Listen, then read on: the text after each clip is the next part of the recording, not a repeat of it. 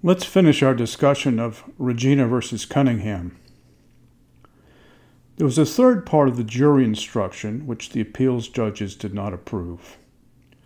Malicious for this purpose means something which he has no business to do and perfectly well knows it. And it goes on. Malicious for this purpose means wicked. The appellate court flatly rejects this approach.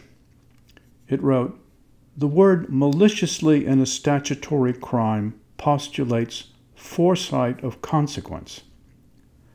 There was no question in the appellate court's mind that Cunningham acted wickedly in stealing the gas meter, but that should not distract the jury from the issue whether he had been reckless of the consequent dangers of escaping gas. The trial court instructed the jury that it was obvious that Cunningham must have known, only a rare idiot wouldn't have.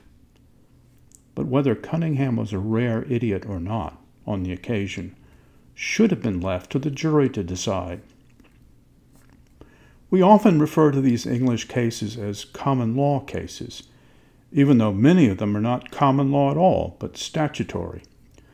We are forced to do this in a way because so much of the terminology originated in opinions of the Crown's courts over the course of many centuries. As a result, we initially confront a jumble of verbiage, a conceptual and terminological mare's nest. Judges had to locate the statutory term malice by relating it to other terminology they used. The term malice connotes malignant, and in ordinary use that in turn conjures up an image of the wicked actor. The Cunningham opinion points us to a different meaning. Malice means reckless as to consequences. That is nice to know, but how did the court decide that?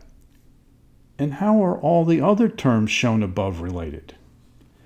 We are very fortunate to be able to look to a modern, comprehensive framework for answers.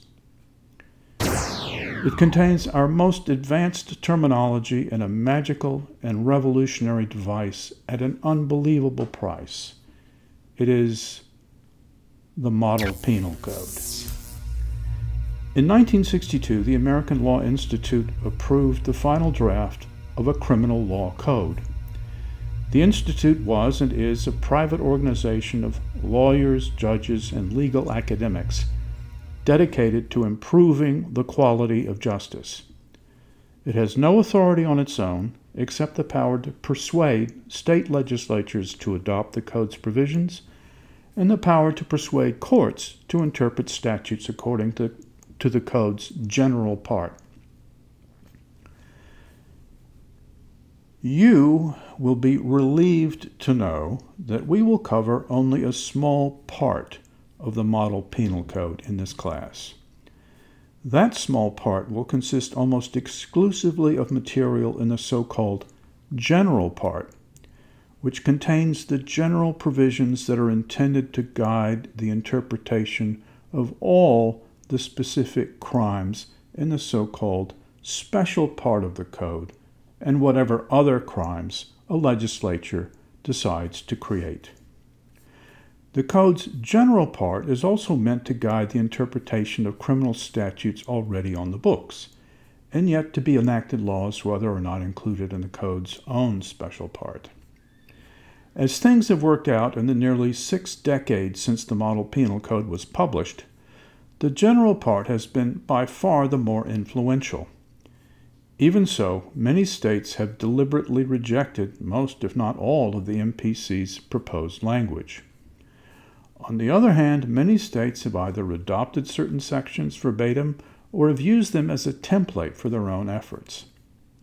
As we proceed, we will frequently compare the Model Code with non-Model Penal Code provisions. As to culpability, the approach taken by the Model Penal Code drafters was both simple and bold. Except as otherwise provided, a person is not guilty of an offense unless he acted purposely, knowingly, recklessly, or negligently. Purposely, knowingly, recklessly, or negligently. The default setting, so to speak, is the traditional doctrine of mens rea, or culpability. Notice, though, that there are only 4 concepts used to capture the culpability requirement. This was not an oversight. The common law was an accumulation of centuries of colorful language, introduced at various times by a variety of judges in the context of particular cases.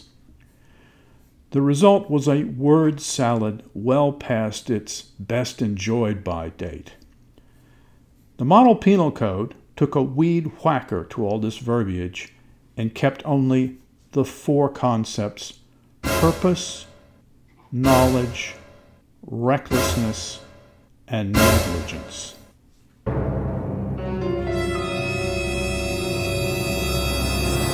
are these 4 central ideas comprising the concept of culpability. We will need to examine them in detail.